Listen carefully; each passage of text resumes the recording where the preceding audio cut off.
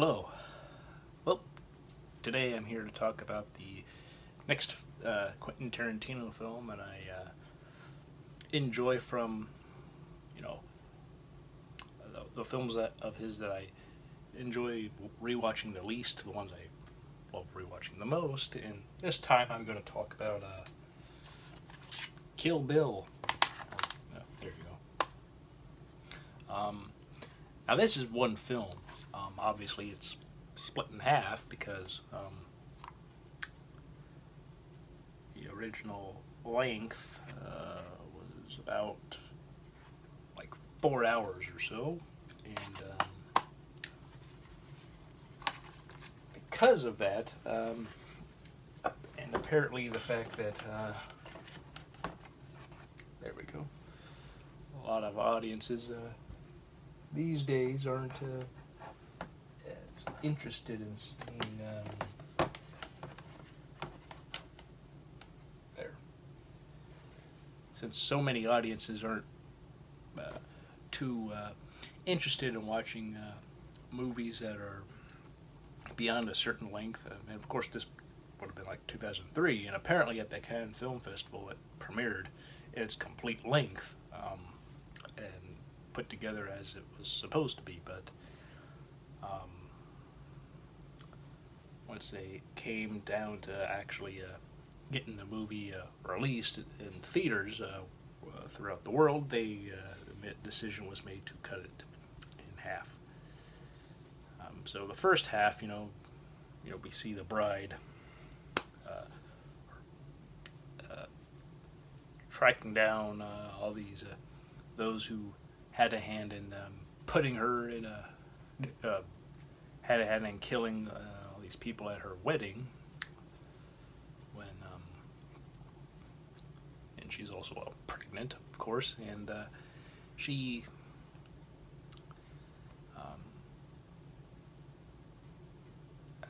has been shot in the head. At the very beginning you see her bloodied and like beaten, and later all these people are dead in this like church, and or at least place to, or at least not exactly a church per se, but it looks nice enough like one, but isn't, as like piano and such. But the place she and her fiance are at, which the second film we actually get to see that whole thing unfold, but in the first film it's just her, and she's on the ground bloody and beaten, and a voice is talking to her, and then a gunshot rings out and she's shot in the head, but it only puts her in a coma, and 4 years later she wakes up and is distraught because her baby is gone, and she thinks that of course naturally that the baby is dead. Had to be very devastating. And then she wants revenge on all those who had a hand in killing all of her friends and fiance and the people who were there to get things going, to get married, and also her child. And it's a fantastic revenge tale, and Quentin Tarantino did an excellent job with this.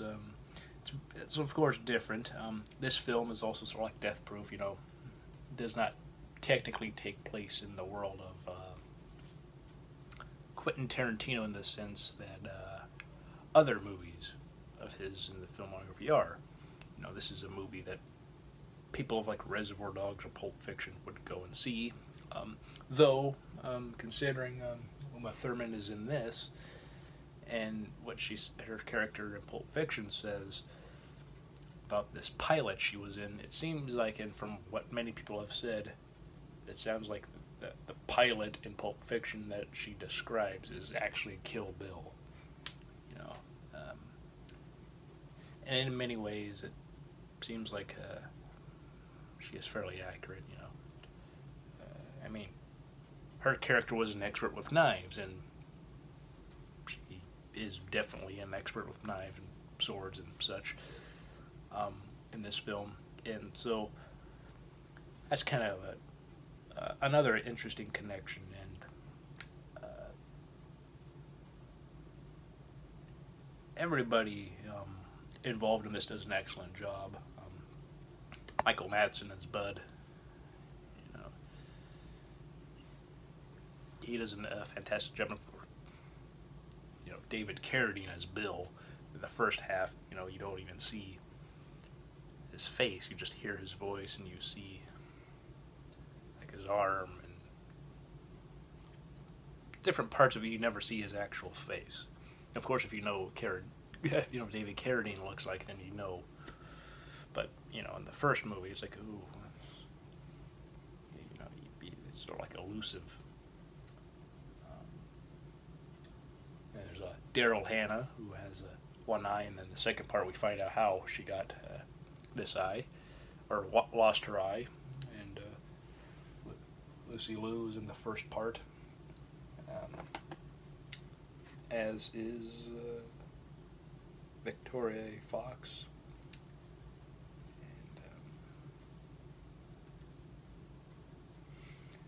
Yeah, this is just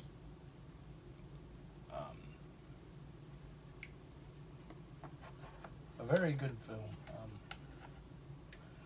I wanted to do both of them at the same time because, I mean, it is all one film. It's just never, of course, been released as one complete movie. It hasn't been edited that way.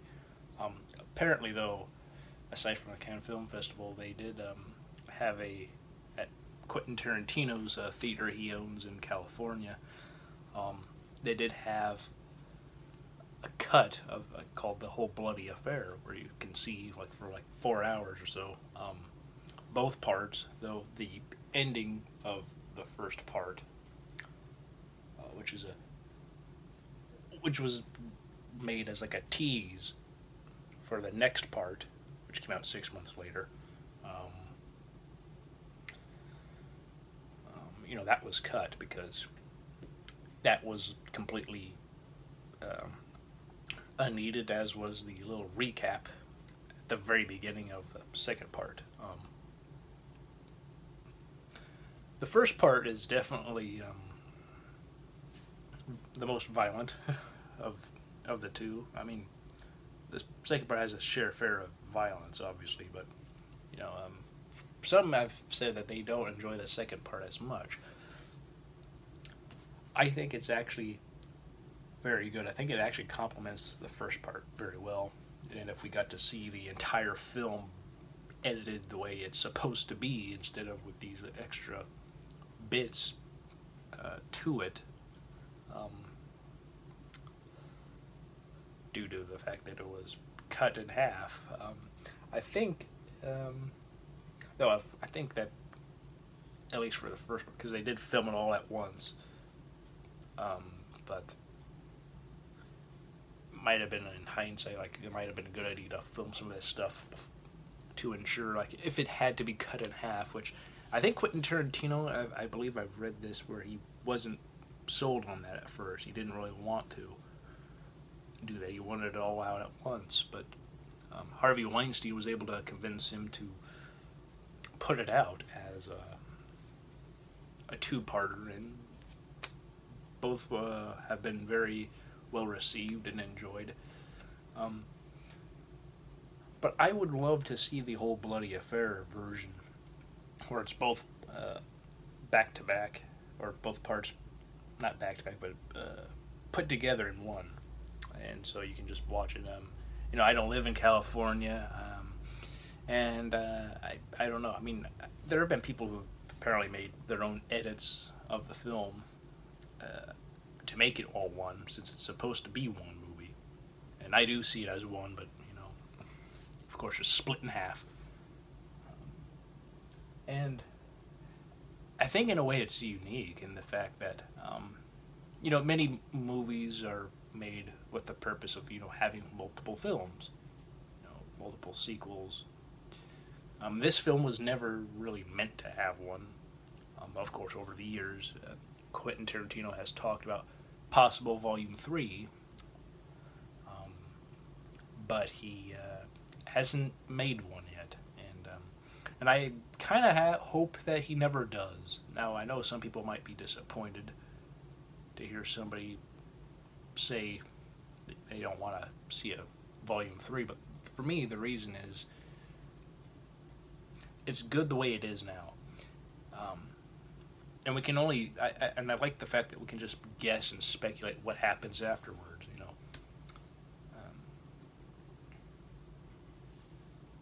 Does the child that Victoria Fox's character, does she return at some point and try to get revenge for the death of her mother? That's something that Quentin Tarantino has mentioned, like he would, if he ever did a sequel, that's what he would, or at least a continuation of this, that's how it would probably be. That's like the overall premise, but you wanted time. But I think as things are now, I'm happy with this as it is. I don't really want more. I never have wanted more. Even after seeing this many years ago for the first time, and over the years rewatching it, DVD and Blu-ray, the thought has never occurred to me that I really want to see more. That just hasn't occurred to me. I know for many people it has, and they want to actually see it, not just talk about what could happen and whether the bride will live or die. And of course, it's Beatrix Kiddo, which is interesting. In the first film, it's bleeped. The first, or at least the first half of the first volume, it's like bleeped, and yet it's really not in the second volume. So that's interesting, I think, for me. It's just an interesting choice. It's like, also rewatching it recently, it's you can still hear what she says. Like the bleep is there, but you can still get it, even though, of course, if you've seen the second half of it, and you know her name. But even then, I remember hearing something like, what? But of course, I wasn't completely sure what it was. But then, upon hearing it in the other part, it's like, okay, that does sort of sound like what I've heard. And it's like a bleep, but then also, now I didn't turn on the subtitles to see if it actually has her name in it, because I've just never done that before. But it'd be interesting if it does, or if it just has like ... or says bleep. So who knows, maybe that will be something I should do one day when I rewatch this again. The action is really good. The first one, again, is the most violent, but that's also because of the end of the film, that big fight, which actually is where Quentin Tarantino is. He is a member of the Crazy 88, but you don't get to see all of them, and I also believe I heard him laughing at some point, even before that scene, like when they're all together in that little room before the bride shows up with the French-Japanese woman, and cuts off her arm. Like before that, they're all together in a room, and the bride is looking as to where they were, and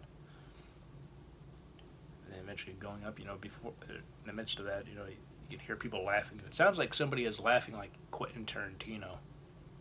So, I don't know if that was intentional, or maybe somebody just has a laugh that's similar to his. But that was just something I remember noticing. But this is an excellent film. Quentin Tarantino really does love to go from different genres, as we've as you can tell, there's the grindhouse, and there's of course like the crime, but of course crime stuff is something that he is very, very familiar with. Um, and here is like a kung fu martial arts style film with a bit of, I guess, western in the sense of like how, particularly like the last half is, and guns and such. You don't usually see guns too often in samurai films, though of course there are some that do, but not often.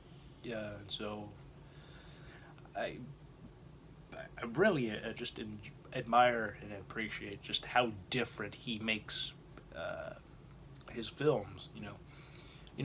Regardless of how you rank these films, it's really interesting how diverse he has been throughout his career.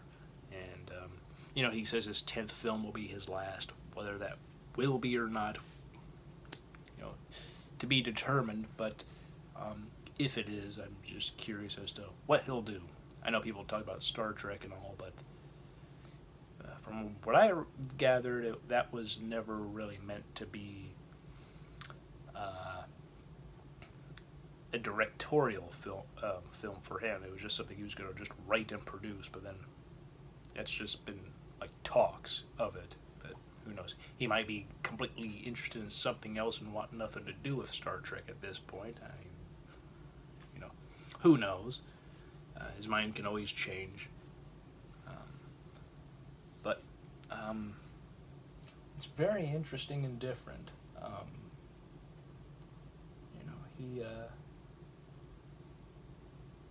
He does his best to try and not just be as predictable as possible, though I guess there are certain things you can always expect, a lot of swearing, a lot of violence and blood and such. Those seem to be things that are a staple of Quentin Tarantino, and this film really delivers on that. If you enjoy, samurai, kung fu, martial art type films, this is a very good film. But of course, a lot of swearing, a lot of violence, a lot of blood, and yeah, beware on the off chance you're not completely interested, but if you're interested in like revenge stories, and I'm sure many people who have seen this have already know the whole plot, but on the off chance you haven't, I'm not really giving everything away. I mean, it's called Kill Bill, so I think we can all conclude how this whole thing will end. Kind of a jip if the title was a complete lie, and no, Bill isn't killed. That would have been interesting, It says Kill Bill, and yet when you watch the movies, Bill's not killed. What the? But if anything, it's like, well, how will Bill be killed? Will she succeed, or will somebody beat her to it? Yeah. Anyway, that's really all I have to say. This is a very fantastic film, very entertaining, one that I enjoy rewatching every so often. I like how, as I'm going through these, my enjoyment and fondness of these movies does keep growing. That's something that I'm happy about. Because when you're able to rewatch something over and over, I think that's a sign that's the markings of a very good film. Sometimes, again, as I mentioned before, sometimes you watch something and it's like, it's good, but then you don't have much of a desire to rewatch it again very often. But the last time, this last time, just rewatching this, I really just wanted to wait a few days and then rewatch it again. That's just how this was for me, and I'm sure I have a feeling that will continue with these films. So that's really it. I hope all of you are doing well. Hope all of you are having a great day. Hope all of you will have a great weekend. Or had a great weekend, I should say. And yeah, I will see you all next time. Take care. Bye.